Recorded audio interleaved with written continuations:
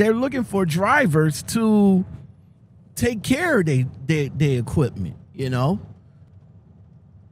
But sometimes looking for those particular drivers to take care of the equipment don't always come to fruition, because you know you get those type of you get those I don't care drivers. Like, I don't care about you.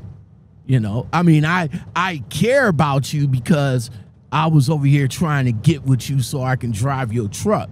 Now that I'm driving your truck, I don't care about you. Now, whatever the feeling that particular truck driver has after he gets in the truck and after he gets with you, you know, that's a whole nother story. That's a whole nother story, a whole nother side that we haven't heard of.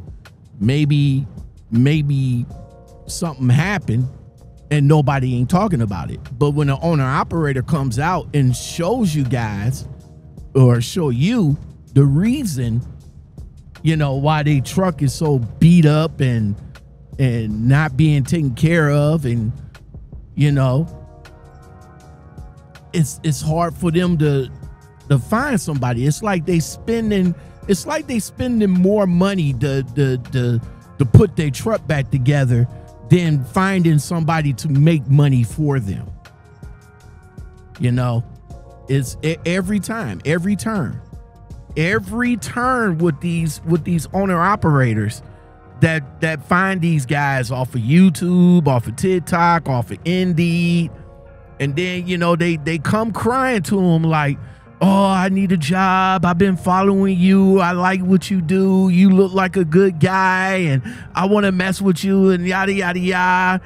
And then you give that person the opportunity to drive the truck.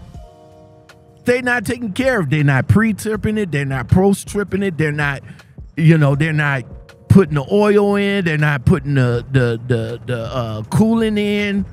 They're not keeping no windshield washing fluid in. You know, they just not doing what they need to do to take care of the truck. They just get in the truck, start it up, and roll that truck until the wheels fall off. And they don't call the owner operators to be like, hey, you know, I need this for the truck. This is what's going on with the truck.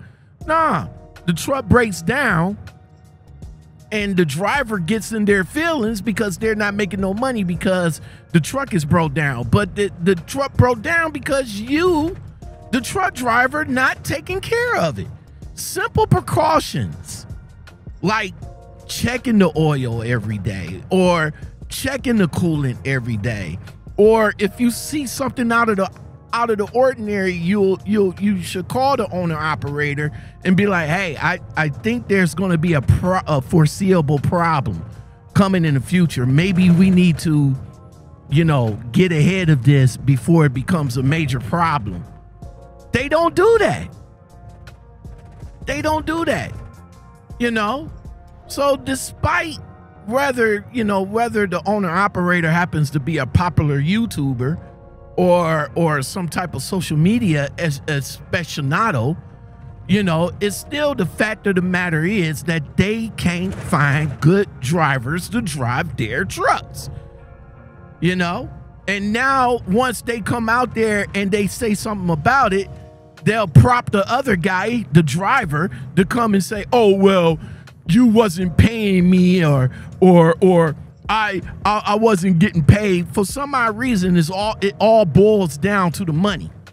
Obviously, you chose to drive for the money that you guys agreed upon. So if the agreed upon money, 60, 70, 75, or a percentage was agreed upon, you chose that. You know, you chose that agreed upon amount, and they put they trust in you, driver, to take care of their truck and make money. They did not put their trust in you for you to sit in their truck and you pocket watch their pockets. No, they put their trust in you so you can drive their truck to make money on the agreed upon amount that you agreed. That's you. How you going to come back and say, oh, well, the money wasn't right and they wasn't paying me and this, that, and the third? You agreed upon the money that you agreed upon. So obviously you was getting paid right. Now, I can understand that probably might be some issues in the front office of getting paid. I probably could understand that, because you got to understand this. The owner operator, if you don't give that owner operator the paperwork, that's why it's so important to turn in the paperwork, whether you work for a big company. Well, no, whether you work for an owner operator, because a big company, if you don't turn in the paperwork, you're going to get paid regardless. But if you don't turn that paperwork into the owner operator at the correct time for that owner operator to get paid, how do you expect to get paid if you don't turn in that paperwork? That's another thing people don't seem to understand either. Like, if you don't turn in that paperwork, if that owner operator say, hey, after you make the delivery, make sure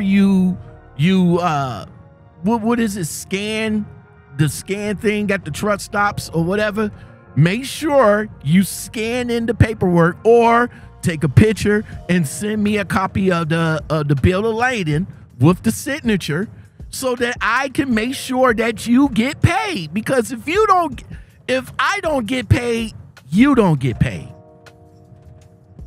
That's how this works. That's how this works. My job is to get loads for you.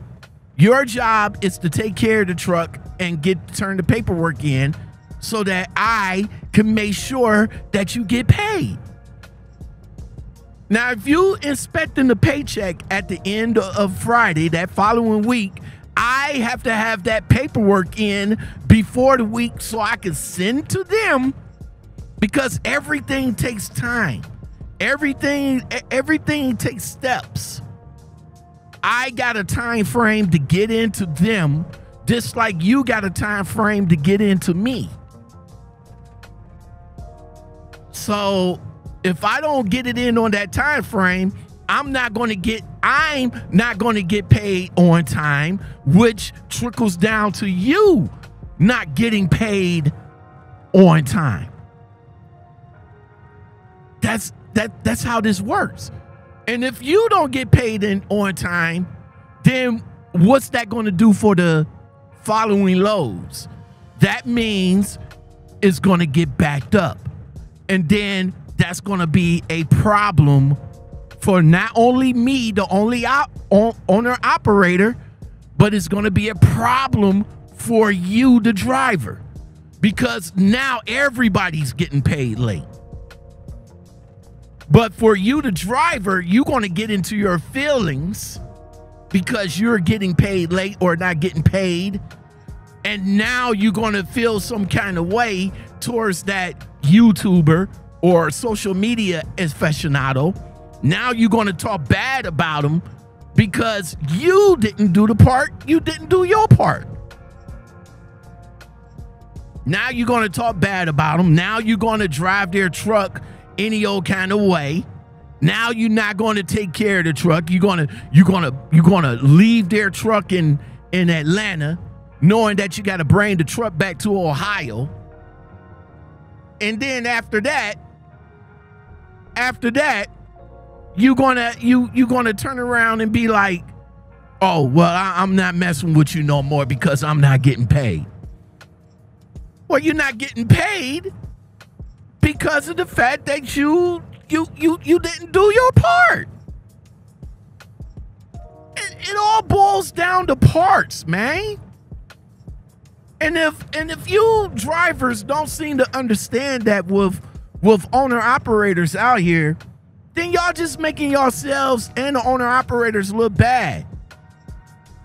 Now for these young owner operators out here that's really trying to find somebody to take care of their trucks and to drive their trucks so the owner operator can continue to build off that success.